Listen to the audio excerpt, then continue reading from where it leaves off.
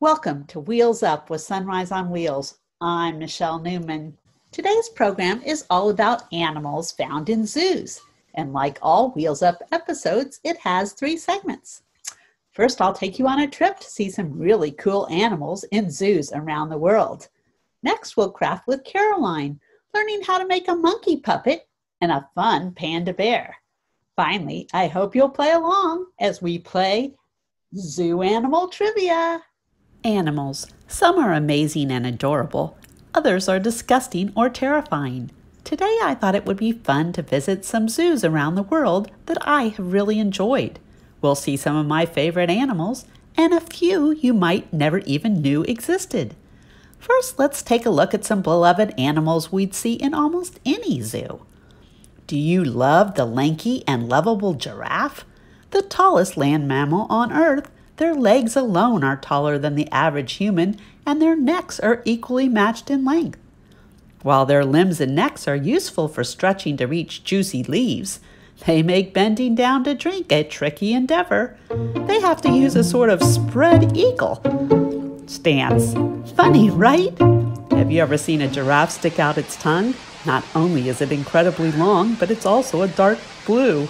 Looks like it just ate a colored lollipop. And I love how each giraffe has different colored spots. What about elephants, the largest living land mammals? Did you know they've been lumbering around the earth for over 55 million years? They're enormous and intelligent, strong and sociable. They amaze us with their long and flexible noses, large and flapping ears, and loose, wrinkly skin. Just like people, elephants love to play, and it's so much fun to watch them splash and play in the mud. If all elephants seem the same to you, take a closer look. There are 2 types of elephants, the African and the Asian. Asian elephants are smaller. Their ears are smaller compared to the large fan-shaped ears of the African, and only male Asian elephants have tusks, while both males and female Africans grow them. Lions are often at the top of any animal list. They're powerful and graceful and have a roar that can be heard from up to 5 miles away. They're one of the only known cats to live in groups called prides. Often known as the king of the jungle, most lions actually live in the savanna or grasslands of Africa, and just 1 population of wild forest-dwelling lions remain. These Asiatic lions are smaller, their mane is shorter than African lions, and they're found in the Gir forest in India. No zoo visit is complete without a little time with the primates.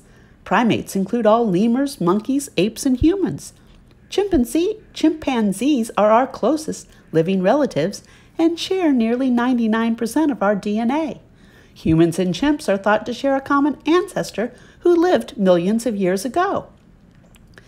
Chimpanzees are one of the few animal species that employ tools. They shape and use sticks to retrieve insects. Chimpanzees, more than any other living creature, have helped us to understand there's no sharp line between humans and the rest of the animal kingdom. For our first zoo, I want to start in my hometown, New York City. While each borough has its own zoo, and I've visited them all, today I want to take you to the Bronx Zoo. With over 6,000 animals spread over 265 acres, it is one of the world's largest wildlife conservation parks in the United States. But today I thought we wouldn't just see traditional animals. Today we should go on a dinosaur safari, traveling back in time through a wooded area packed with over 40 gigantic animatronic dinosaurs. They aren't real. They roar, brandish their teeth, and swing their tails and claws. The 2-acre prehistoric forest chronicles from the Permian period 300 million years ago to the comparatively recent Cretaceous period, which ended about 65 million years ago. Along the way, we'll see dinosaurs in various lifelike poses and scenes, some protecting eggs, foraging for food, and even hunting prey. You can see winged ones and even aquatic ones. Do you see your favorite? I love the 2 massive 40 feet long Tyrannosaurus rexes. I bet you didn't think we were going to see a dinosaur in a zoo, did you? Next, we're off to the Smithsonian Zoological Park in Washington, D.C., one of the most diverse zoos in the U.S. While there are over 1,800 animals here, today I want us to explore its very special think tank. The Great Ape House provides animals with a choice of how to spend their time. Whether inside or outside, the apes have an opportunity to climb trees, rest in a hammock, swing from hanging ropes and fire hoses, engage in enriching activities, and forage for food. They can travel between the Great Ape House to the think tank along the O-line, a 50-foot-high suspended cable track that allows them to move. The interactive think tank exhibit is the place to learn about how animals think, explore, language, socialize, and use tools. You can play tug of war with an orangutan on the orangutan rope pole, and watch out for a shower if the orangutans turn on a mist of water.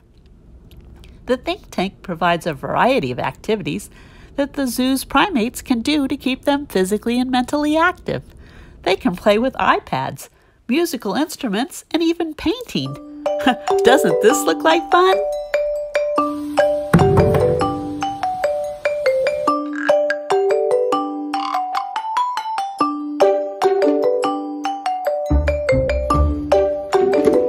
Next, we're off to the San Diego Zoo in California. It is situated in beautiful Balboa Park and was one of the first zoos to have open-air cageless exhibits. It's home to more than 3,500 animals, including penguins, baby hippos, koalas, gorillas, tigers, rhinos, elephants, mandrills, and more. At first thought, a polar bear in sunny San Diego seems curiously out of place. But at the zoo, you'll discover that polar bears are right at home, and every day is an Arctic summer day. Polar bears are mammals, just like you and me. This means they're warm-blooded, have fur or hair, give birth to live babies, breathe air, and drink milk when they're young. They are vertebrates, meaning they have backbones like we do to support their bodies.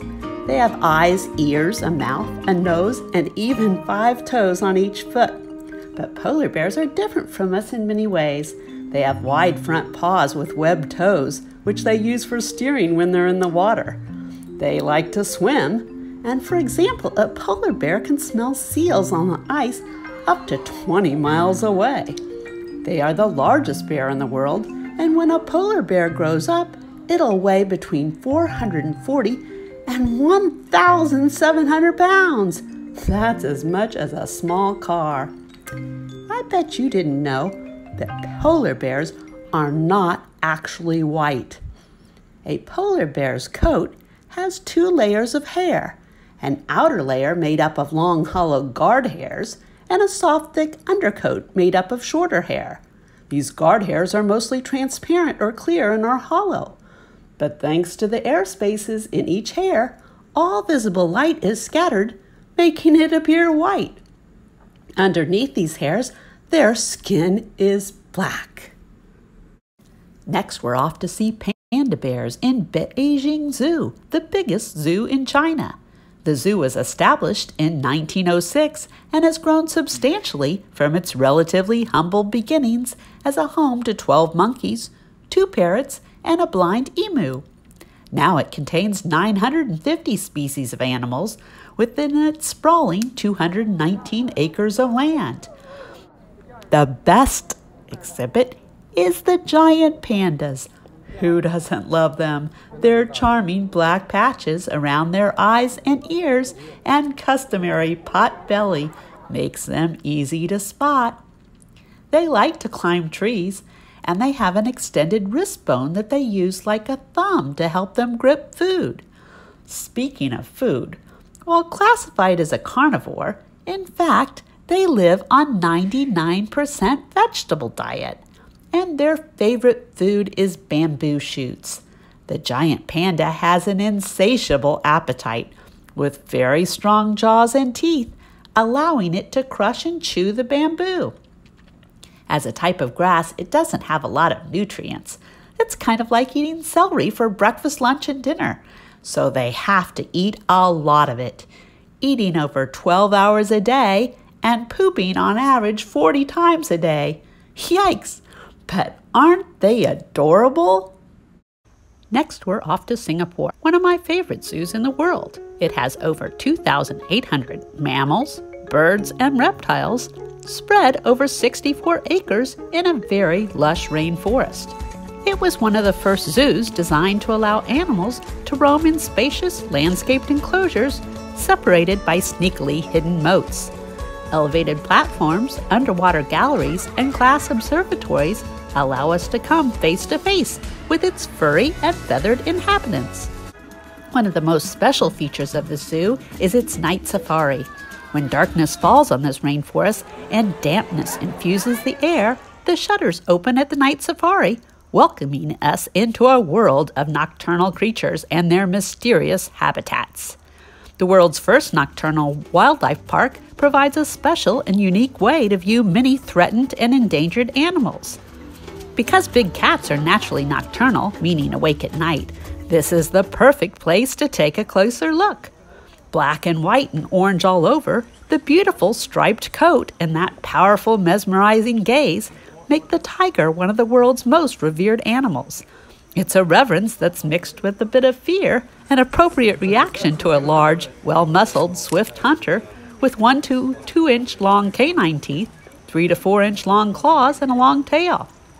This is a critically endangered Malayan tiger. There are only 200 left in the wild. Lions are the only big cats that live in groups called prides. All other big cats live solitary lives, with the exception of mothers and cubs. These are South African white lions, as a result of a recessive gene, and have been extinct in the wild since 1990. Look carefully and you can spot the differences between leopards and jaguars. Leopards from Asia and Africa are comfortable in trees and water and have distinctive, densely packed rosette spots. Jaguar spots are similar, but often have a black dot in the center and are the largest cats found on the American continent. They have the strongest bites, twice the strength of a lion. Do you have a favorite of the big cats? Next, we're off to Taronga Zoo. Located 12 minutes by ferry from Sydney Harbor, the zoo is a full Australian experience, engaging the eyes with a breathtaking view of the Sydney Harbor and Opera House before getting a close introduction to some of the wildlife of the Aussie outback. Once off the ferry, we ride on Sydney's only cable car. The Sky Safari tram provides a spectacular view as we head up to the zoo. It's home to some really unusual animals, including baby wombats, a spiny anteater, lizards, frogs, snakes, and this is a cute echidna, a spiny anteater. Have you ever seen a platypus? With its paddle-shaped tail like a beaver, sleek waterproof fur like an otter, and webbed feet like a duck. It's truly a sight to behold.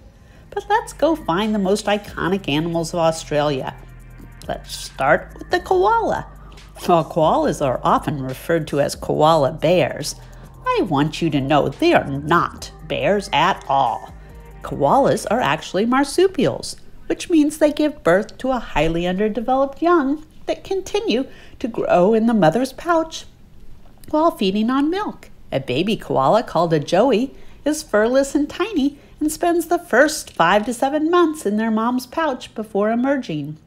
Koalas can sleep between 18 to 20 hours a day, digesting only eucalyptus leaves. Talk about a limited diet. Takes a lot of effort, so napping is required to save energy. They have 2 opposable thumbs on each hand and foot for extra hold on branches. Last but not least are the kangaroos. Red kangaroos are known for their hopping. They use their powerful hind legs to spring forward. They can clear up to 26 feet in a single hop and can jump 6 feet in height. This allows them to not only cover a great distance, but they are fast, reaching up to 37 miles per hour. A group of kangaroos are called a mob, and they usually hang out in a family group of 10 animals. Kangaroos are tiny when born, only about the size of a jelly bean. Similar to koalas, a baby kangaroo is called a joey and is carried around in their mother's pouch before venturing out to explore. This one's special as it is a tree kangaroo. They can walk backwards, an essential skill in negotiating branches, and they have special pads on their feet and hands to help with climbing. Well, it's time for our journey around the world visiting famous zoos to come to an end. Do you have a favorite animal or a favorite zoo?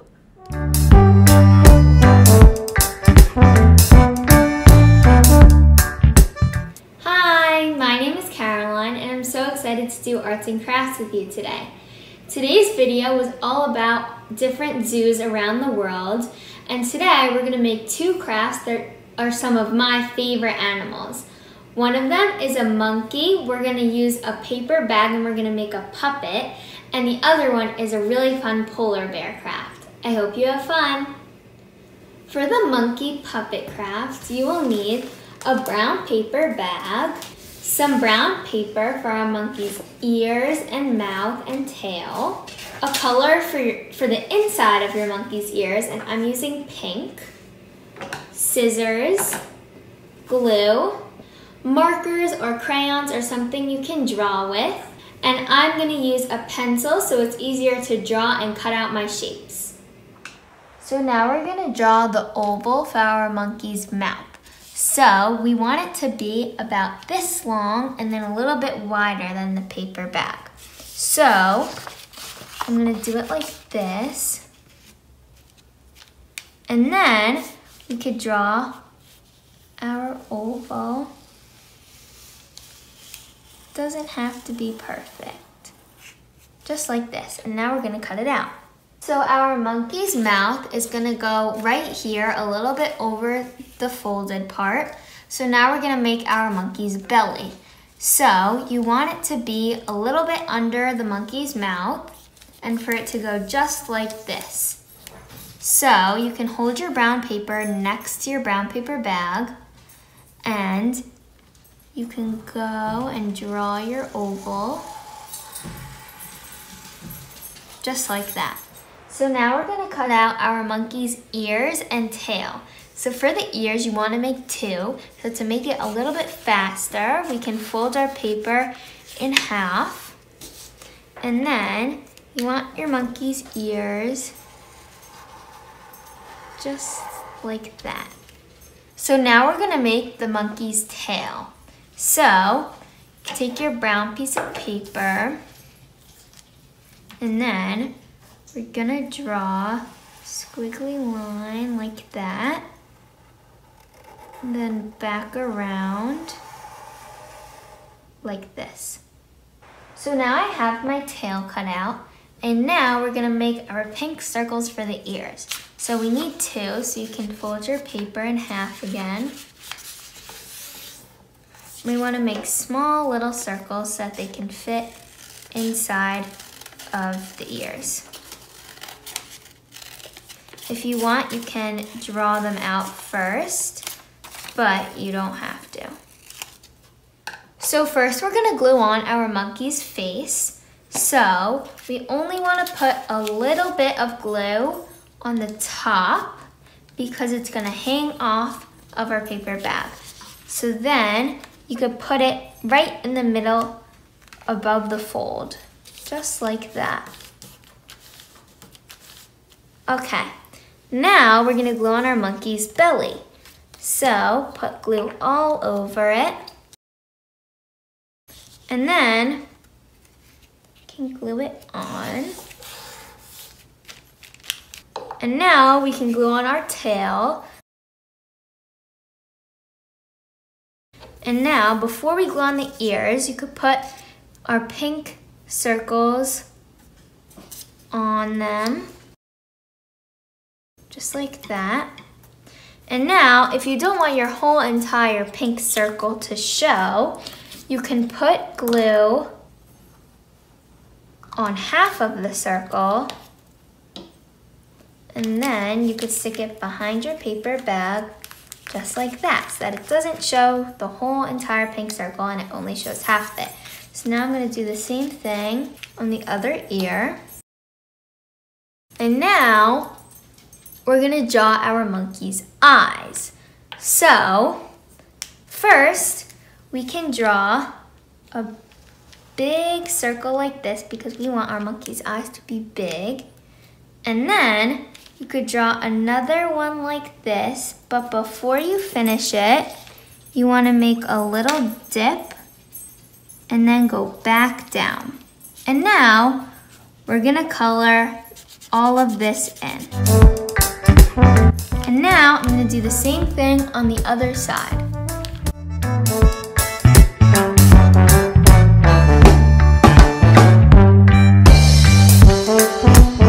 So now I'm gonna draw the monkey's face. So I'm gonna draw his nose. Now I'm gonna draw his big smile. So now you made your monkey, and now I'm going to show you how it becomes a puppet. So you can put your hand through and then bend your hand over into the fold, and then you can move its mouth around.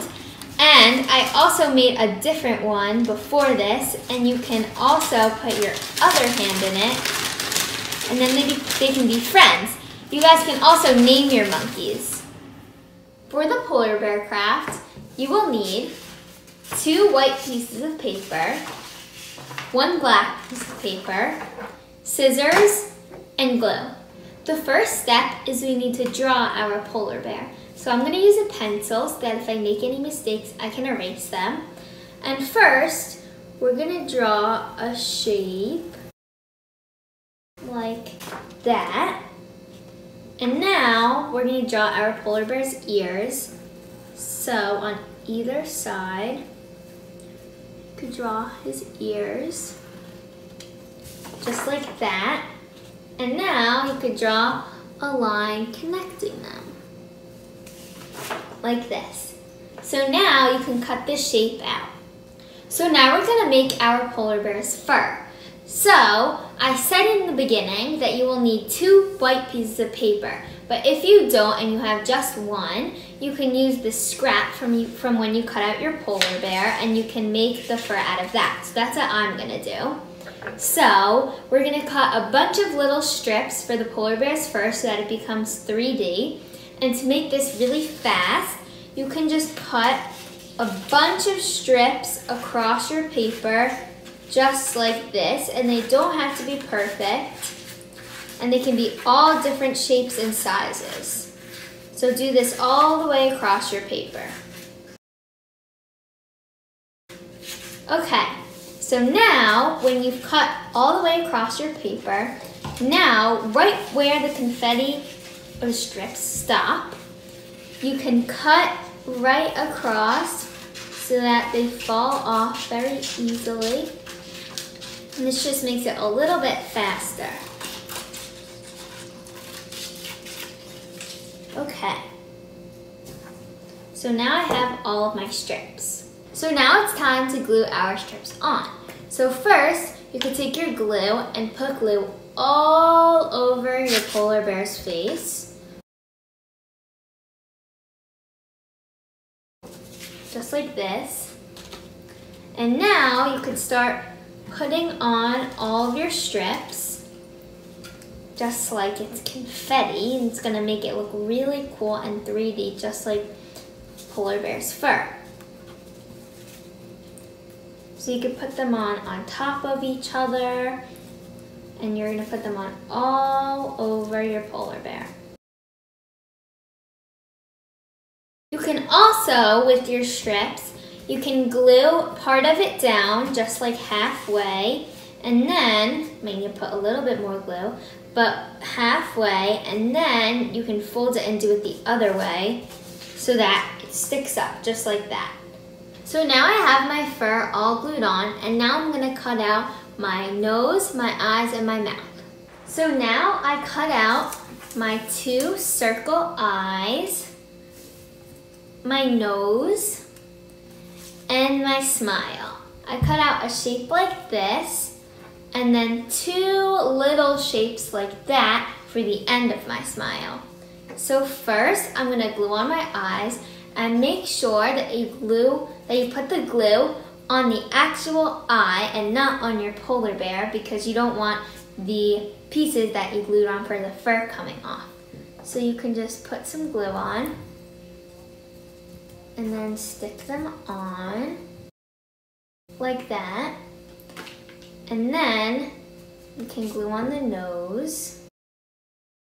like this. And now the smile.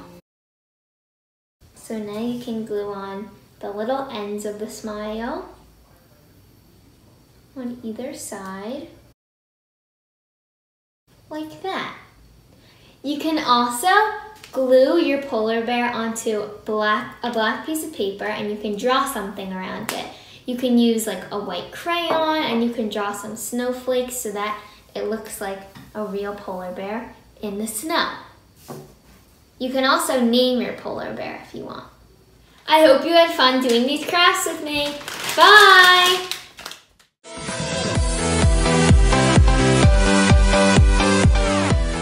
Welcome to Zoo Animal Trivia. 10 questions, 4 answers, only one of which is correct. Who's ready to play? Question number 1. What is a baby kangaroo called? A, pup, B, joey, C, cub, or D, foal? What are those baby kangaroos called? Answer, please. And the answer is B, joey. Question number 2. What do panda bears like to eat? A, eucalyptus, B, meat, C, bamboo, or D, everything? Oh, what do those panda bears like to eat? They sure are cute. And the answer is C, bamboo. Question number 3. Which big cat lives in groups? A, lion, B, tiger, C, leopard, or D, jaguar? Which of those big cats is the only one that lives in groups? And the answer is A, lion. They're called prides. Question number 4.